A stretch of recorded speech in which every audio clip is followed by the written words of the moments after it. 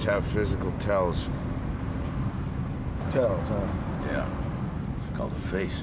Show me the face a orc makes when he just shut the fuck up and don't say shit and just drive to work. So I finally had a chance to check out Netflix's big deal movie. It's called Bright, and it stars Will Smith and Joel Edgerton. It's directed by David Ayer, who brought us Suicide Squad, and he also brought us End of Watch and Training Day. So this guy has made some really cool movies. And Bright, if you've ever seen the movie Alien Nation about a human cop and an alien cop, you kind of get the sense of what you're talking about here. This is a movie that really fuses the very gritty, realistic tone of being a police officer in a somewhat dystopian Los Angeles, which might be a reflection on modern-day civilization, as a matter of fact, where we've got a human cop played by Will Smith, partnered with an orc cop who is played by Joel Edgerton in all kinds of makeup that makes him virtually unrecognizable. And I'm sure that he and his agent are not especially thrilled that they are in this movie. I guess they cashed the checks, but you could probably fool anybody if you said Joel Edgerton was in this movie, because it sure doesn't look like Joel Edgerton.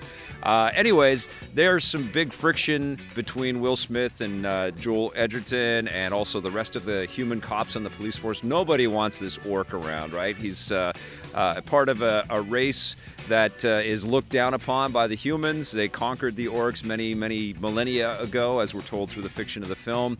And this guy, Joel Edgerton, has his teeth filed down to kind of make him sort of even stand out more. He's not wanted by the orcs, he's not wanted by the humans, so he's very tense there. And the movie starts off, actually, with Will Smith getting shot while his partner is doing something other than protecting him. So there's a lot of, back and forth about who trusts who, and there's friction right out of the gate, which was kind of an interesting dynamic here. Unfortunately, Joel Edgerton's makeup and his, mouth stuff and everything it hampers his performance a little bit. We don't really care about the character that much because he's not really able to emote under all of the latex and all the other stuff that he's got there.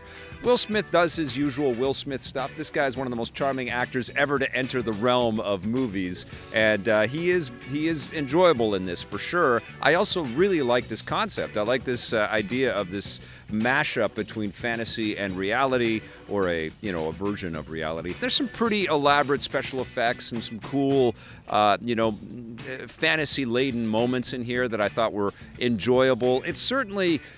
There's eye candy in here, and it's certainly watchable, but I just didn't think it really delivered. It doesn't really deliver a sense of the racial allegory that we're trying to play with here, and it's a little too ham-fisted, and it kind of beans you over the head with its messaging and its connections to a lot of the the concerns that we still have in our society today. I applaud the efforts there, and I think it's cool that Netflix took the chance with this, and I think David Ayer, who does a pretty good job at building this sense of fly-on-the-wall camera work and stuff, and making it almost docudrama-like. I really liked End of Watch. It's still probably one of my favorites, if not my favorite David Ayer movie.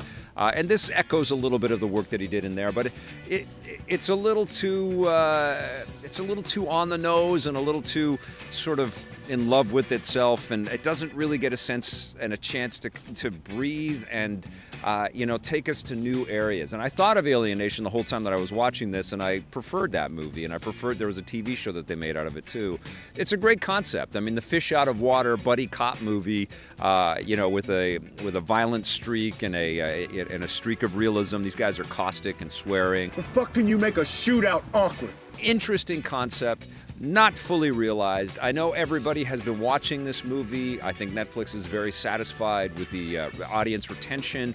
Like I say, it's not what I quite wanted it to be, but I did watch the whole thing, and I was entertained a little bit along the way. And I think everybody that tunes into Bright on Netflix is kind of impressed by the sheer amount of special effects and this kind of high-concept idea.